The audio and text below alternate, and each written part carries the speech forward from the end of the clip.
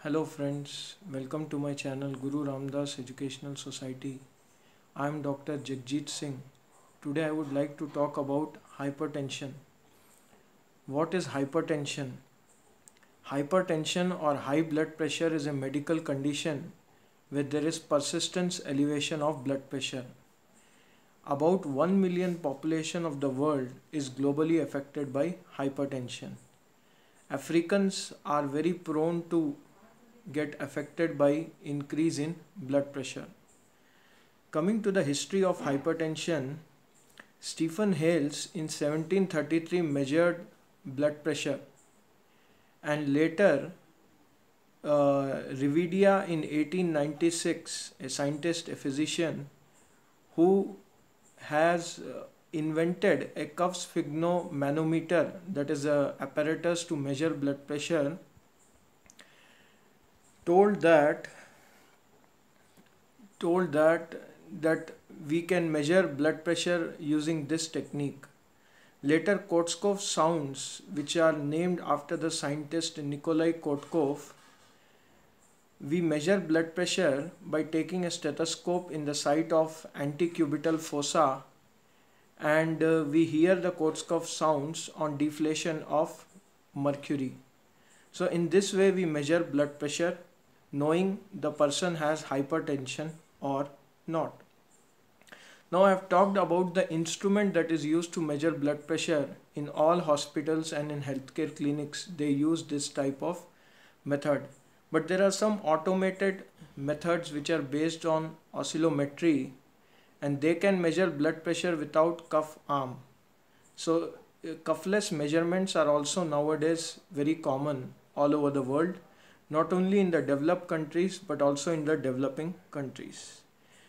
The classification of hypertension given by European Society of Cardiology and European Society of Hypertension states that there are different levels of hypertension. It can be optimal hypertension, normal levels of blood pressure, then it can be high normal, that is pre-hypertensive state. There can be stage 1 hypertension, stage 2 hypertension and stage 3 hypertension. Suppose the blood pressure increases in a patient, we have to grade it according to the classification. So classification is very essential part of knowing whether the person has a high blood pressure or normal blood pressure or a stage 1 hypertension or a stage 2 hypertension, and depending on the classification we will treat that patient.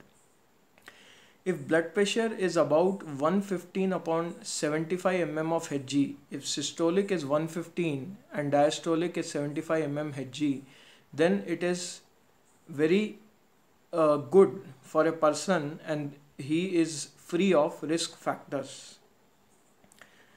If you measure the blood pressure in morning, at your home and evening, there will be high levels of blood pressure readings. So you can get a blood pressure reading of 130 to 80 mm of Hg or 129 to 100 mm of Hg, depending on different kinds of people. Now night blood pressure is very crucial indicator because it will show a lower range of blood pressure, and that is indicating whether a person is having a cardiovascular risk or not. Now after consumption of food, if we measure the blood pressure will increase. So consumption of food and different kinds of dietary changes have influenced and produced a different impact on blood pressure. Now if we measure the blood pressure on right arm and left arm, if we measure blood pressure on right arm and we measure the blood pressure on left arm, we can see a difference in blood pressure, and that is known as pulse pressure. So that difference in blood pressure, which is known as pulse pressure, is small. But if it is of large magnitude, then that is indicating an abnormality. As age increases, blood pressure increases because arteries become more stiff and less compliant, and as a result of it, in people who are elderly, they can have a normal blood pressure of 150 upon 90 mm of Hg. In early adulthood, the blood pressure increases. So, for example, ages between 20 to 26 years of age or 30 years of age, they can have a slightly increased blood pressure, but that can be normal. And in midlife, suppose a person is lying between 40 to 45 years of age, he can have a blood pressure which is very stable. It will not increase neither decrease, it will be stable, it will form a plateau. But after 40 years of age, there will be slight increase in blood pressure. And with increase in blood pressure, there will be increase in pulse pressure. This is the other parameter to explain blood pressure in a different terminology. Now fluctuations are very common in different age groups with different kinds of blood pressure readings. So if you come from newborn infants to infants and children and pre-adolescents and adolescents, the blood pressure increases in increasing order. So it will be smaller value, then larger value, then larger value. In this way, the blood pressure will change. There is also one more factor that influences blood pressure, that is the pumping of the heart. Heart will pump more blood when the blood pressure is low. It is due to activation of an autonomic nervous system, which is known as sympathetic nervous system, that increases heart rate. It increases more beating of heart in 1 minute. So that will increase cardiac output. More output, more blood is coming out of the heart due to decrease in blood pressure. Now blood pressure can be regulated in two ways. One is short-term regulation of blood pressure, and other is long-term regulation of blood pressure. In short-term regulation of blood pressure, there are baroreceptors that will sense a signal that the blood pressure is low, and they will transfer a signal to medulla, which is the part of the brainstem, and from there the signal will go to the sympathetic nervous system. It is a type of a nervous system which will accelerate the blood pressure by increasing the heart rate and by increasing the heart contractility. So it will have a accelerative impact on heart. Now after this, the blood pressure is also regulated in long-term basis. How it is regulated? Whenever the blood from the heart decreases, the blood going to the kidney also decreases. As a result of it, there are compensatory mechanisms called juxtaglomerular cells. These cells, which are present outside the glomerulus and within the nephron, will increase the production of renin. This is a protein and a hormone called renin. This renin, what it will do, it will convert angiotensinogen. This angiotensinogen is converted to angiotensin 1. Now this angiotensin 1, for its further conversion, it goes to the lungs where ACE is produced. ACE means angiotensin converting enzyme. And in presence of this angiotensin converting enzyme, the angiotensin 1 is converted to angiotensin 2. And this angiotensin 2 is a potent vasoconstrictor. Potent vasoconstrictor means it can cause constriction, squeezing of the blood vessel, and thereby increasing the blood pressure. The other portion of this angiotensin 2 is that this angiotensin 2, it will bind to the angiotensin 2 receptor, which is present in the adrenal cortex, and that will cause the release of aldosterone. This is the other protein which is produced from adrenal cortex. Now this aldosterone, what it is doing, it is going to the kidneys and it is acting on distal convoluted tubule. Distal convoluted tubule is a part of the nephron, and nephron is part of the kidney. So within the kidney, these things are happening. Now aldosterone, when it binds to its aldosterone receptor in distal convoluted tubule, it will retain more sodium and water, and it will increase the excretion of potassium and H plus ions. So as a result of it, when sodium is retained more water is retained, and that will increase the blood volume, leading to increase in blood pressure. So this is a long-term regulation of blood pressure. Now I would come to a disorder of high blood pressure which is known as hypertension. Hypertension is of two types: primary hypertension and secondary hypertension. In primary hypertension, it is also known as essential hypertension. It is seen in 90 to 95% of cases, and it is associated with genetics and lifestyle changes.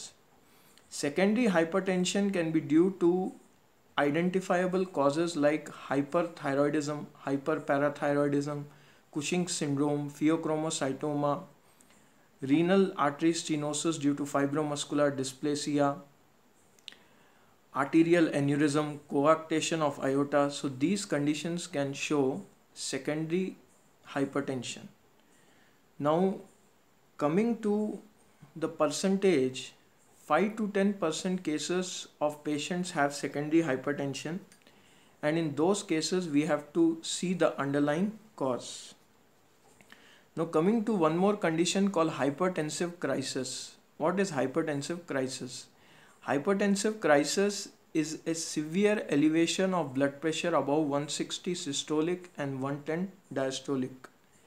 Hypertensive crisis can be associated with end organ damage. If there is an hypertension, if there is increase in blood pressure with damage to kidney, brain or heart, then we call it as hypertensive emergency.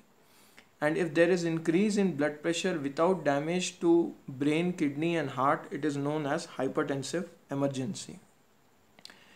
Hypertension can also be seen during pregnancy. 5 to 10% cases of pregnant women can have hypertension. And if that increase in blood pressure in a pregnant woman during second half of pregnancy and after delivery, there is increase in blood pressure, then we call it as preeclampsia.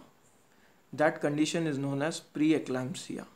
In that cases, the patients will have reporting of headache, nausea, vomiting, abdominal pain. These type of symptoms could be seen. There can be gestational hypertension. Gestational hypertension means there is a new onset hypertension. There is no known cause, but there is a new onset hypertension without protein loss in urine. That is known as gestational hypertension. Now coming to diagnosis of hypertension. How to diagnose hypertension? Hypertension is diagnosed in ambulatory measurements with 24 to 48 hour period. So we measure blood pressure in patients regularly and at regular intervals. We note down their blood pressures, and this is done in a quiet environment so that there is no parallax error or other types of errors to be noticed.